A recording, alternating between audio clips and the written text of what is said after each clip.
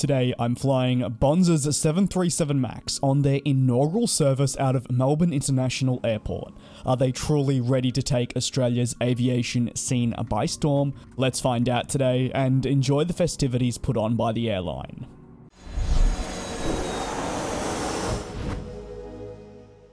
A very warm welcome to Melbourne Airport Terminal 4 for today's inaugural service of Australia's newest airline, Bonza, which now has its name up around the terminal as you can see. Today is their first flight out of Melbourne International Airport, a massive day for the company as this will be its second base.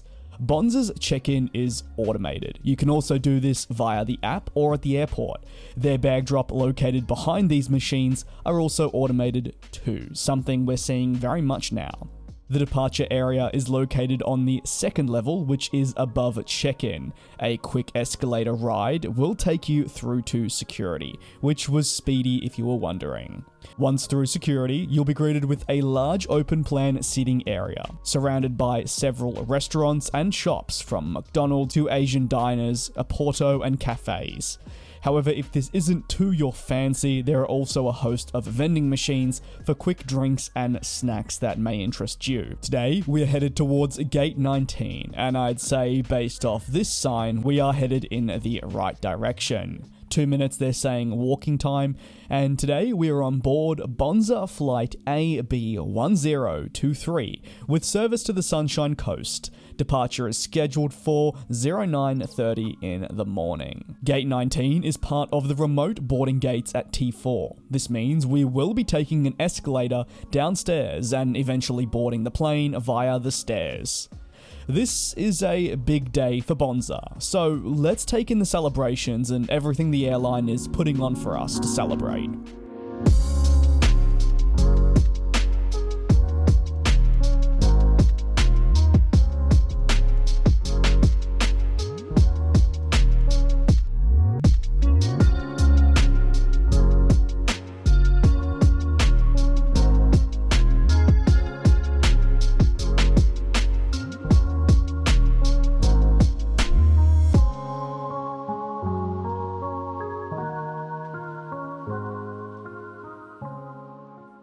Bonza had coffee for all, a selection of brownies too, and yes, your eyes aren't deceiving you, that is a brownie cake for breakfast at 7 AM.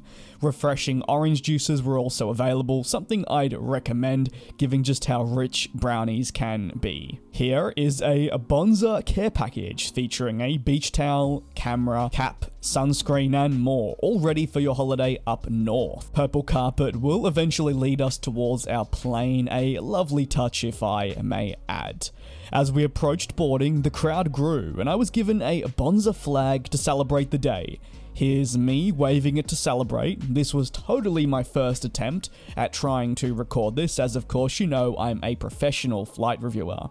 While we're here, let's mention that Jetstar is the primary user of Terminal 4 at the airport. Here's a peek of our plane today, but now it's time for the all-important media duties. Tim Jordan, who is Bonza's CEO, was present for the flight, addressing media. In addition, Melbourne Airport's CEO was also present, answering questions and talking about how much of a momentous day this was for everyone. Members of the Parliament also featured. Now it's time to cut the care package. Oh wait, it's actually a cake. If you didn't catch on, don't worry, I actually didn't realize until they started cutting it that it was the cake, and my god, what an incredible cake. Next, it's time for the ribbon cutting ceremony. Smiles all round as mentioned for a big day at the airline. Let's now get ready to board the aircraft and start our Bonza journey. It's nice to see that the Bonza logo is featured throughout. While they are of course a brand new airline to the Australian aviation scene, it does feel like they already belong in Terminal 4, which for the airline I'm sure you can't ask for much more. Boarding, as mentioned, is via the stairs. Today we're flying on Bonza, otherwise known as VHUIK, a Boeing 737-8, part of the MAX family. Bonza configures its 737s in an all-economy class configuration. Pricing for the seats varies depending on where you wish to sit on the plane. Of course, with the rows furthest to the front of the plane being the most expensive on the aircraft, whereas at the back is the cheapest. All seats, as you'll be able to see, come with a padded headrest, which features the iconic B that is a thumbs up, which is the main branding for Bonza, where the rest of the seats are a darker grey/black colour, a nice tone throughout the cabin, and as you'll begin to see throughout this journey, the purple is a really nice feature to Australian airports. There are overhead bins which offer space for those needing storage. Today, I'm in seat 9A. There's no IFE, but there is a reading area that features the safety card. Surprisingly, on top of a safety card, there's actually a USB port. Following that, a sticker that highlights how to order food. The tray table extends back and forth and is more than enough space for only a 2-hour flight. Bonza flights won't get much longer than this. Legroom could be cramped for some. I'm 5'10" and felt it a bit tight at times, but with that being said, it's only a 2-hour and cheap flight, so I think many of us can make do, but it's worth noting. Below the seat is your power plug. This is where you can charge your laptop devices and much more. Let's have a look at that headrest once more. You can see it is adjustable, it goes up and down, and the outer edges can fold inwards, which means it can grip your head. I honestly found these to be very, very comfortable, and they did help if you wanted to try and sleep. Above your seat, you have your reading lights, the air conditioning, and the button to ask the crew to come to your seat. There is a seat back pocket, which I must add I actually didn't like. It's only connected via the top, so if you place anything small in there, it will fall out the sides most likely, and this did happen to me. Here's my view. The flight was a busy one, but I must say it was largely filled with executives, media, and company employees. Definitely a different vibe to the flight. The window shade is your classic pull up and pull down, luckily not controlled by the crew.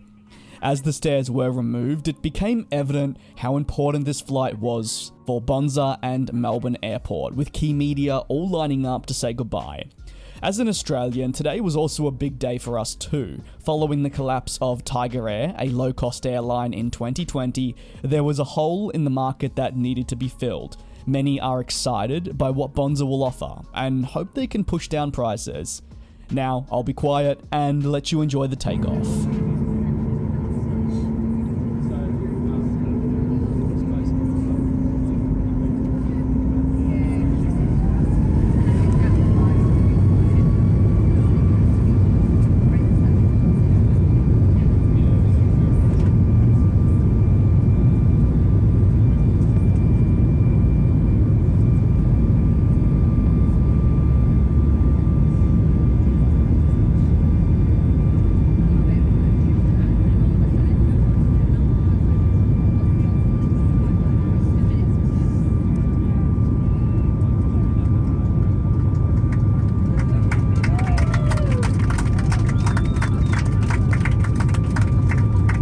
Let's say goodbye to the city of Melbourne for a day with a great view as well on offer of the outer suburbs of Melbourne. It really is amazing to see it from this high up. Bonza doesn't offer anything on its flight for free, but they offer an in-seat ordering system. You connect to their Wi-Fi, input your seat number, and select their food options. The menu is all Australian, that means no Pepsi Max or 7-Up for soft drinks, as these are locally sourced, which honestly I do quite like about the airline. The USB power port was solid. In the 2-hour flight, I charged my phone from 20% to 100%, and sometimes we know how dodgy USB ports can actually be. Here's an example of the crew bringing the food to your seat with their iPad. You can pay via the app or when they arrive using credit card only. I picked up a large cola alongside 2 Anzac cookies for a combo deal of AUD 550. For those of you in the US, that's $3.68, which I thought was pretty reasonable honestly. A reusable Bonza cup is also provided, although I may or may not have taken this home with me, as I did really like the colour on it. Now, let's sit back and enjoy the magic of flight.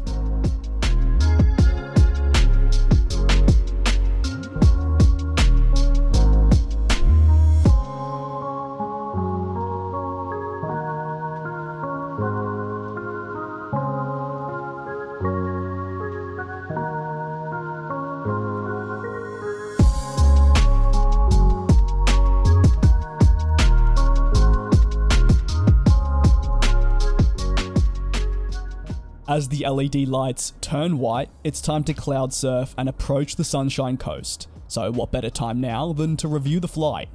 I loved it.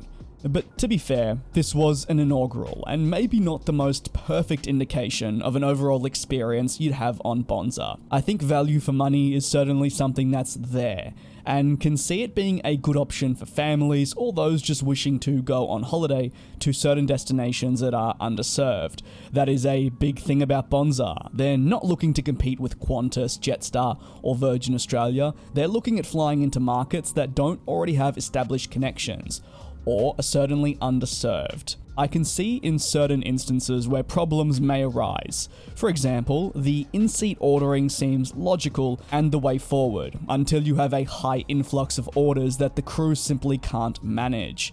Pair that with a single-aisle plane and it proves tricky for navigating.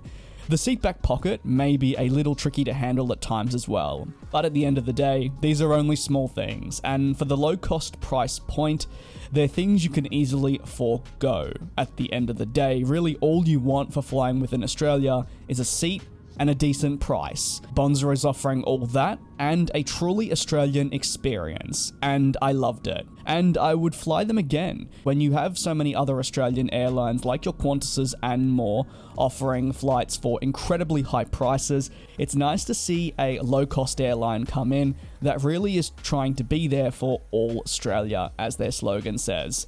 Thank you very much to Bonza for having me on board this flight. It was a pleasure, and I can't wait to see the airline grow in the future. Thank you for watching. I'll see you next time.